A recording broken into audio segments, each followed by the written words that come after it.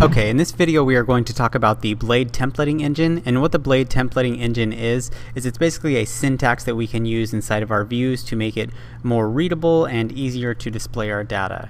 So if we go back to our example application, last video we created a file inside of resources views and mypage.php, and this was just a simple page that displayed some HTML and had a loop that went through each of our customers.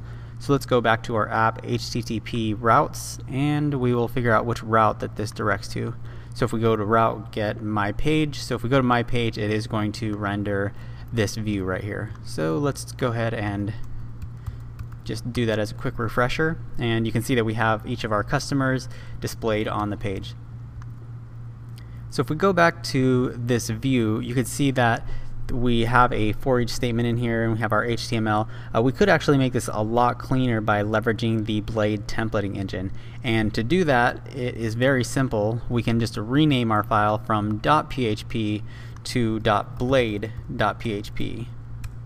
So once we do that, now we can use the Blade templating engine inside of our page. So let me just show you an example of this real quick. So instead of this $PHP for each, you see all these open tags and close tags. It just gets really messy.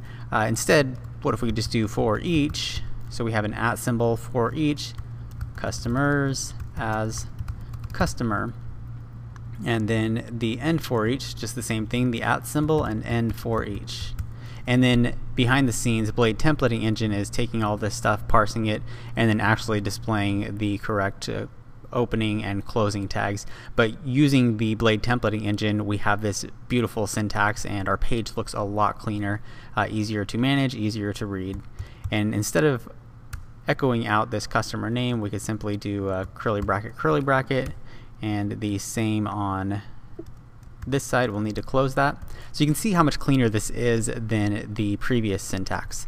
Let's go ahead and save that and reload our page, and sure enough we get the same output because it's the exact same code that's running. It just looks a lot cleaner. And just as another example, I will show you an if statement. So instead of saying if, and we're just going to say if true, and echo PHP echo hello, and then we'll need to end our if statement. So we can save that. If we reload, then sure enough it's true, so it's going to print out that hello message. If it's false, then it is not going to. So let's make this look quite a bit cleaner with the Blade syntax. So I could say @if true, and instead of this echo command right here, we could just use the curly braces, and then we do the same thing right here @end if. And look at how much cleaner that is, and it will output the exact same code. If we reload, true. If we set it to false, then obviously that is not going to output. So you can check out a lot of the syntax from the Laravel docs. Blade is very simple to use, and I'll just go over a few more things here that makes Blade super great and very easy to use. So another thing is including master files, or you could look at them as kind of includes. But a master file is basically, let's say that we want our header and our footer to be in one file, and possibly we want to also have like a nav bar that's always at the top. We could put that inside of our master file, and then the content inside of that will be displayed in the page.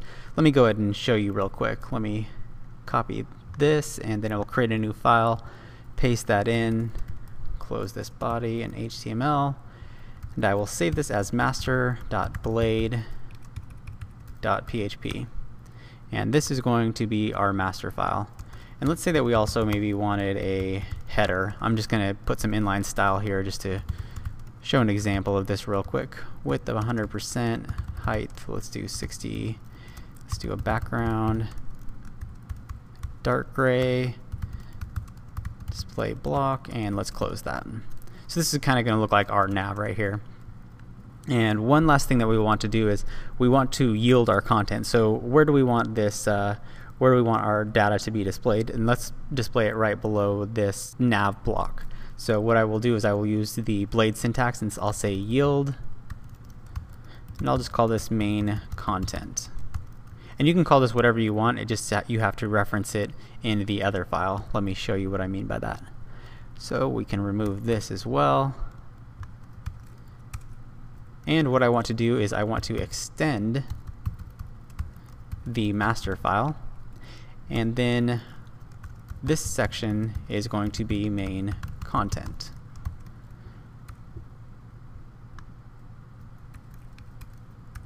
And then I will stop that section. And so if I save this, then it will render this page. It'll say my page, it'll have this nav bar, and then it will display our content from here. So let me save that and see if everything went through. It did not, and I need to spell extends correctly.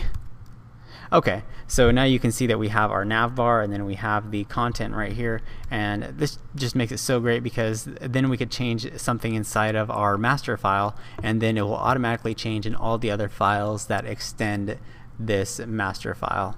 So you could use the for each, the if statements, all this Blade syntax to make your views look a lot prettier, a lot easier to manage.